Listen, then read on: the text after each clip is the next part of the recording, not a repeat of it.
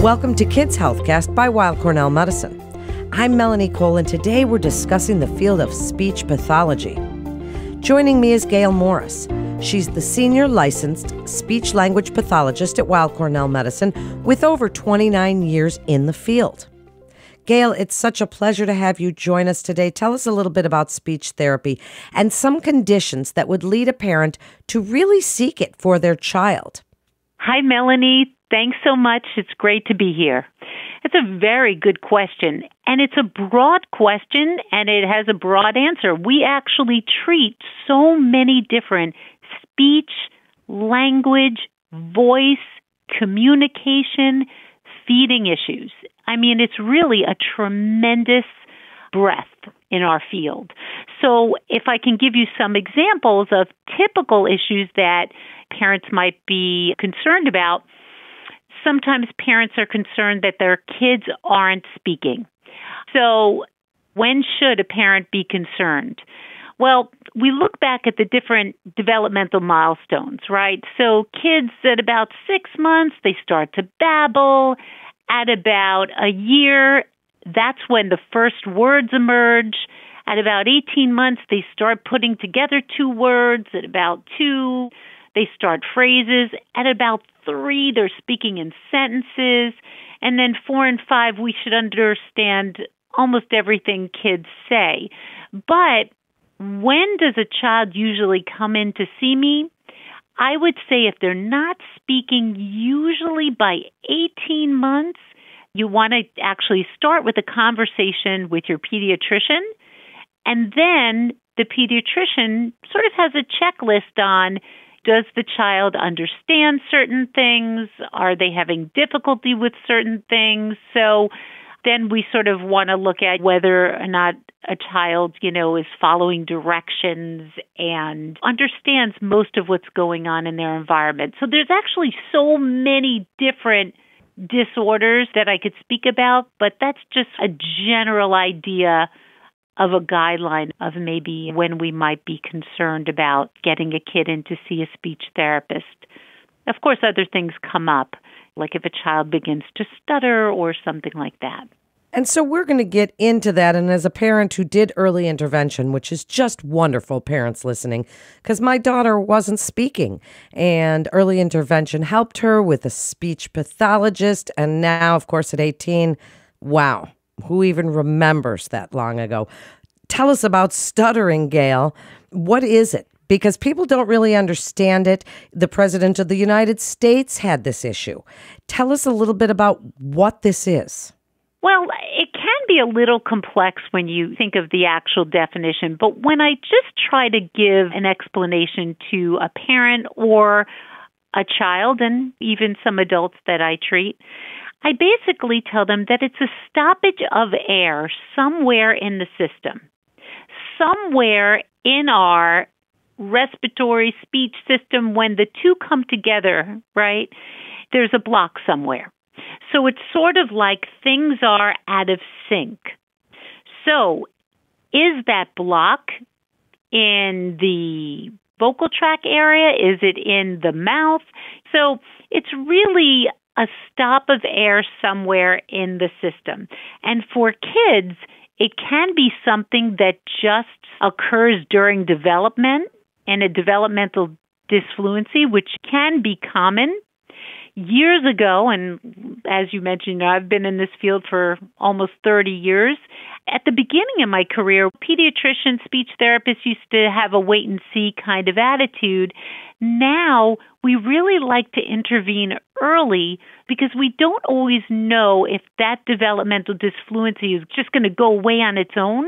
So we like to treat it early because it can become a chronic problem. So as far as the causation of stuttering, it used to be where there were lots of theories as to why it developed, but now they're thinking that it can be something neurologically related.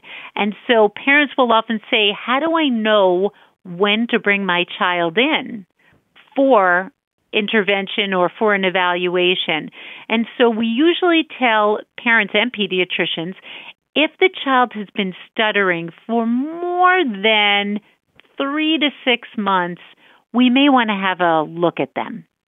If they have a family history, that's even more of a reason to bring them in a little bit earlier. And then if they're exhibiting other signs of struggle, like it's not just an easy repetition of speech, then we also want to bring them in.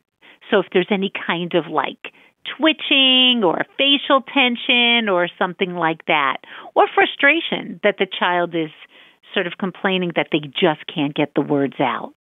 Such an interesting situation. So now tell us about expressive language disorder.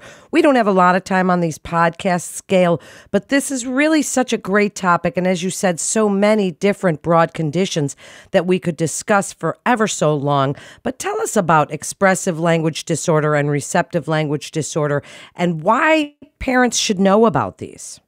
It's a great question, Melanie. And that's really interesting. Lots of times parents become confused.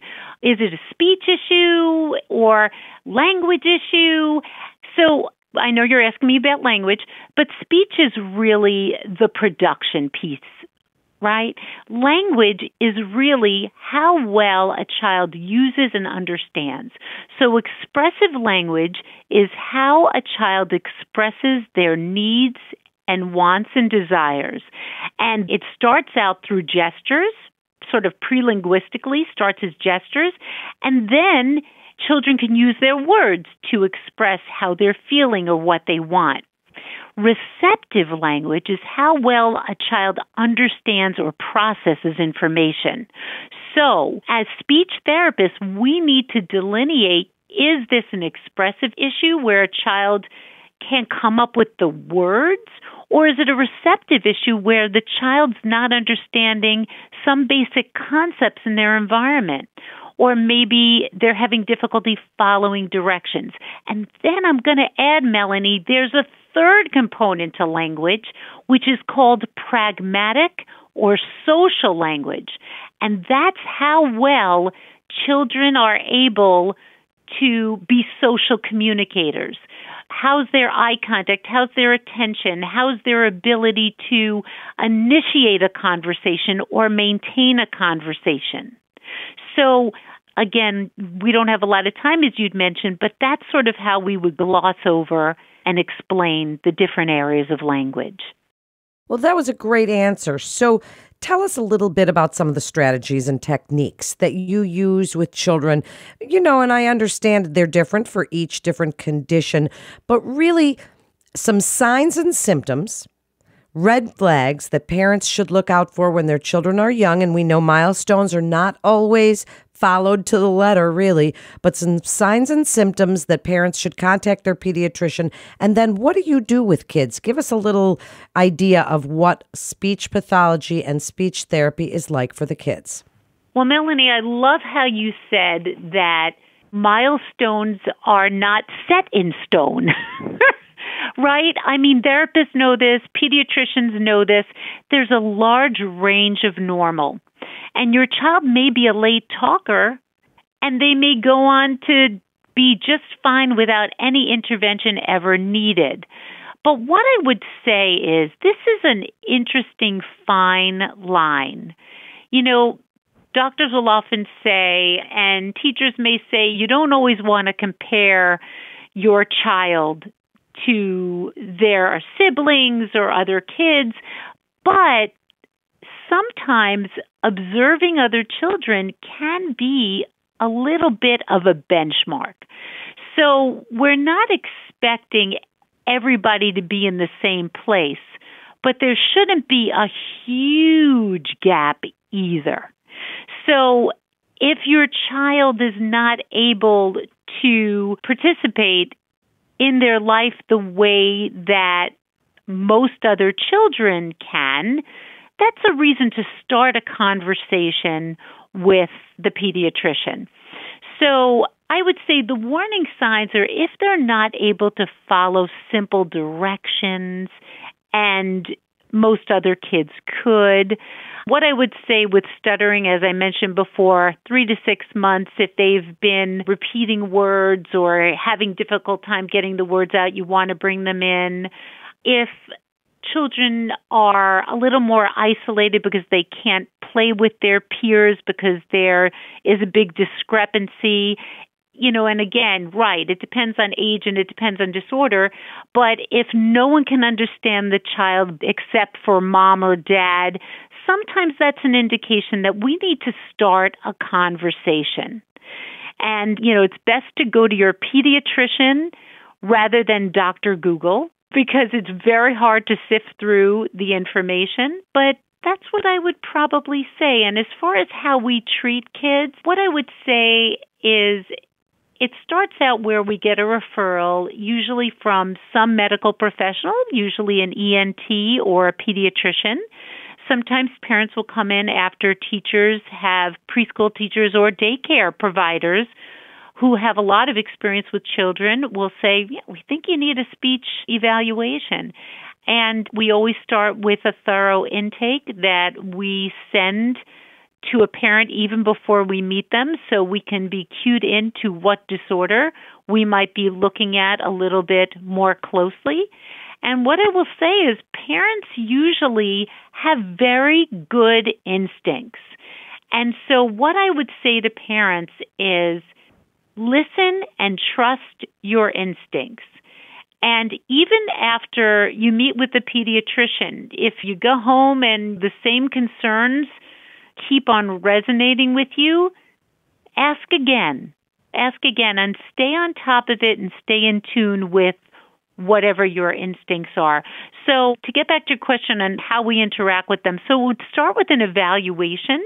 What we do would really depend on the disorder, the age, and that sort of thing. And then we would let you know whether or not we felt that therapy is warranted. We do turn kids away when we think they don't need it. And sometimes the evaluation session will just be validation that everything's okay. Sometimes the evaluation session is about here's how you can stimulate your child's language and giving guidance to parents. I mean, that's really why we're here at Cornell. We're really a service to the community.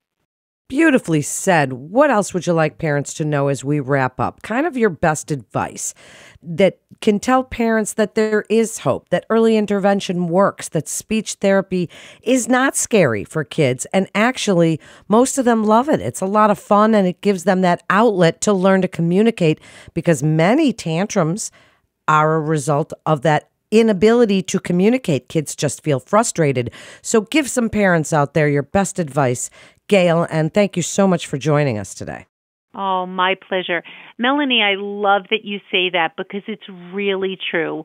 First and foremost, therapy should be effective, but if we're doing our job right, it should be fun and it should be confidence building. So what I want to say, if I could give any advice to parents, I would say, yes, therapy is a strength. I would say we could treat and really support almost anything. And just because your child is in a place right now, you can't even imagine the resiliency, the plasticity. I mean, we're not talking about neuroplasticity here of a child's brain, but they are so responsive to therapy. And if I could give advice to a parent other than to trust their instincts, as I mentioned before, it would be get involved with your child. So get on the floor and play with them. Get rid of all electronics. I know I'm going to all of a sudden become very unpopular. Maybe that's not realistic to get rid of all of it. But I would say minimize electronics as much as you can. Get into playing with toys, getting them involved in household chores and routines. Kids learn great through real life experiences. Take them to the supermarket, come up with a shopping list. It's a great way to develop vocabulary, to get them involved, to keep them really as language curious as possible. Great advice, Gail. What an excellent episode. So informative. You're just lovely. Thank you so much for joining us today. And Weill Cornell Medicine continues to see our patients in person as well as through video visits, and you can be confident of the safety of your appointments at Weill Cornell Medicine. Thank you so much to our listeners. That concludes today's episode of Kids Healthcast. We'd like to invite our audience to download, subscribe, rate, and review Kids Healthcast on Apple Podcasts, Spotify, and Google Podcast. For more health tips, go to weillcornell.org and search podcasts. And don't forget to check out Back to Health. I'm Melanie Cole. Rehabilitation medicine can help patients with a wide array of disorders and diseases, including cancer. If cancer care is of interest, listen to CancerCast, Weill Cornell Medicine's dedicated oncology podcast, featuring leaders in the field and patient stories. CancerCast highlights dynamic discussions about the exciting developments in oncology. All information contained in this podcast is intended for informational and educational purposes. The information is not intended nor suited to be a replacement or substitute for professional medical treatment or for professional medical advice relative to a specific medical question or condition. We urge you to always seek the advice of your physician or medical professional with respect to your medical condition or questions. Weill Cornell Medicine makes no warranty, guarantee, or representation as to the accuracy or sufficiency of the information featured in this podcast, and any reliance on such information is done at your own risk. Participants may have consulting, equity, board membership, or other relationships with pharmaceutical, biotech, or device companies unrelated to their role in this podcast. No payments have been made by any company to endorse any treatments, devices, or procedures, and Weill Cornell Medicine does not endorse, approve, or recommend any product, service, or entity mentioned in this podcast. Opinions expressed in this podcast are those of the speaker and do not represent the perspectives of Weill Cornell Medicine as an institution.